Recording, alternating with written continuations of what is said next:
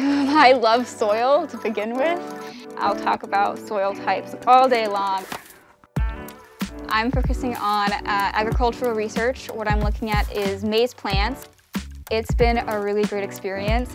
Even though it was COVID, I was able to adapt and just bring all of my research to me. Good. I want to do food security work.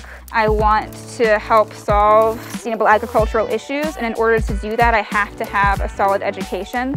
And so I really do feel so thankful to KU for the fact that they have allowed me to have these opportunities, and it wasn't difficult to seek these things out.